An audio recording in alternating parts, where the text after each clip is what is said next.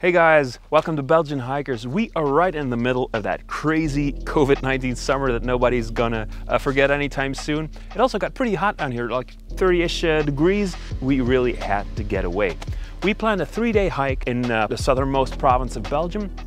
A trail that's, I think it's 78 kilometers, 50-ish miles, called Entre Lesse et Lomme.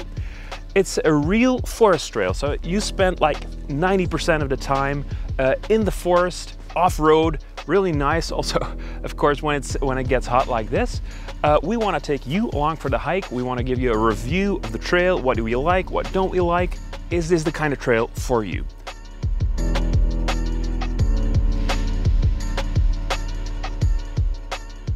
As trails go, this is a fairly new trail. It opened in 2018 and it's proven quite popular since. And rightly so. It is well designed, it is almost completely off-road. You spend most of the time in the forest between pine trees, ferns, brooks and little bridges. Now, it certainly has a couple of very nice viewpoints, but it doesn't really give you the kind of sweeping vistas that you'd maybe get in a place like the Grand Duchy of Luxembourg. All in all, we'd say it's perfect for people just wanting to take a break from civilization, though that also means that if you happen to forget your spoon, you will have to craft your own. Right, Steve? This is of course not the trail for you if you want to get a feel for the culture and history of the region, with one exception.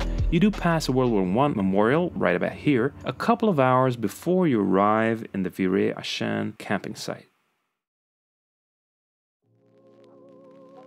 Signage is really quite good, clearly indicated with these guys, small green rectangles, not to be confused with these ones.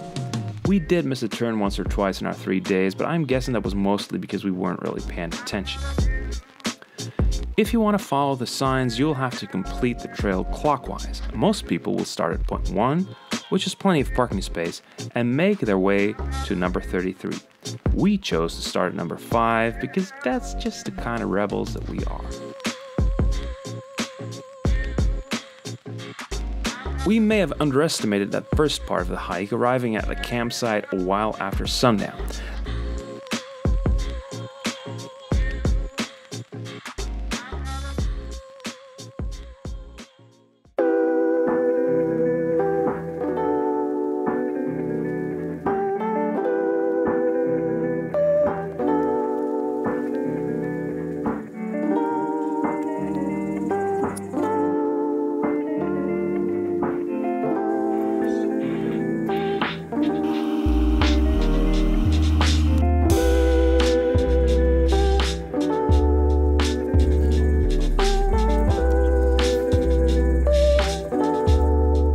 This was a campsite of Violin, which is nice in the sense that it has a shelter and some picnic tables, but it doesn't have any water, or a toilet for that matter, which also means that you'll have to be careful where you set up your tent.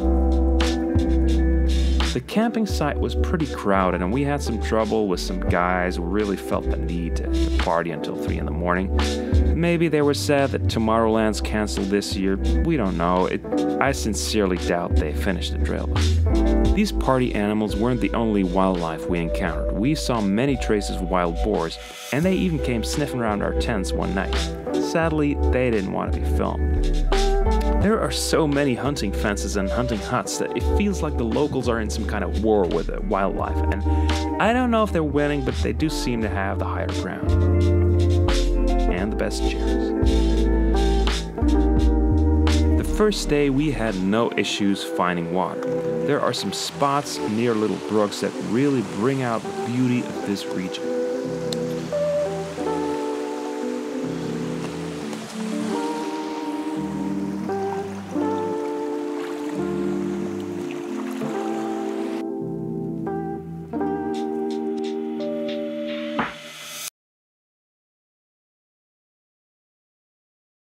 But during the second day, the combination of the hot sun, the slightly challenging trail and weight of our backpacks was starting to get to me and Philip. So we got a bit careless about refilling our water supplies, and we found that once you get past this point, when the groundwater level is low, you are out of luck. There is a source very near to the camping site in Auchan, and it's Bois de Banet, but it was dry as well.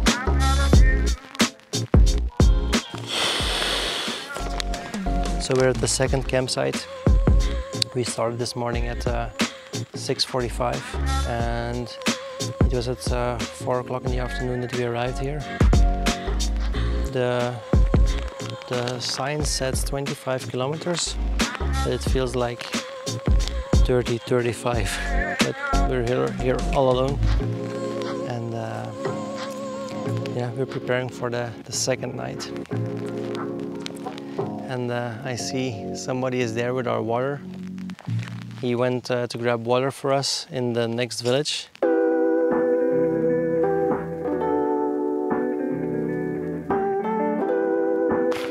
So I just came back from a little village 2 kilometers from here because we are out of water. They were very friendly in the little village. It's called Congo. How funny is that? A nice touch is the fact that the camping sites all have good fire pits, which can make all the difference on cold days.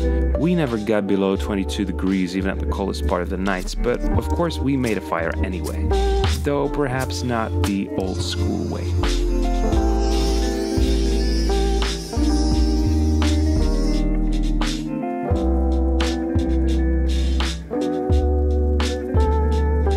Because the heat was getting to us, and I should say it was getting to me and Phil, because Steve's in the military, you could probably do the whole trail in one day. But because it was getting to us, we decided to take Steve's advice and get up at 5 a.m. and do most of the distance before noon. Best decision ever.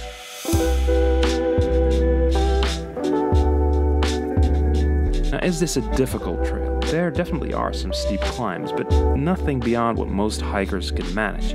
If you're in decent shape and you're comfortable walking 25 to 30 kilometers a day with your backpack, you'll probably be fine. Be warned though that in dry weather, you will have to carry enough water.